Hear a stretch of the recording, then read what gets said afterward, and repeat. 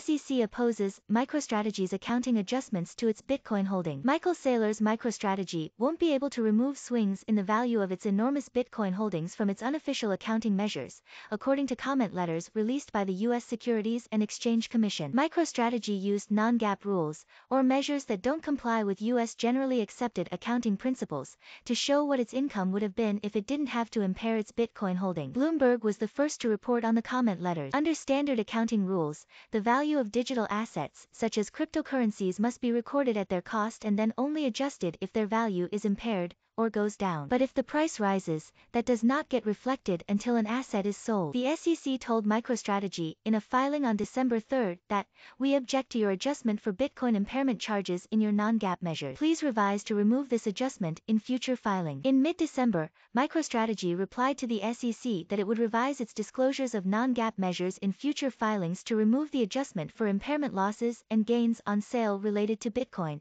as requested by the Commission. According to a filing, MicroStrategy held about 124,391 bitcoins on its balance sheet as of late December, which were worth about $4.3 billion at current prices. The company's CEO, Saylor, is a Bitcoin bull, likening the cryptocurrency to digital gold, and has said many times the company does not plan to sell its Bitcoin holding. The company didn't immediately respond to CoinDesk's request for additional comment. MicroStrategy shares were down about 17% in Friday's trading session, with most of the declines occurring earlier in the day as Bitcoin prices continue to slump sharply. Read more. MicroStrategy's Saylor lays out ways firm could generate yield from its massive Bitcoin holding. Updated to remove report from headline.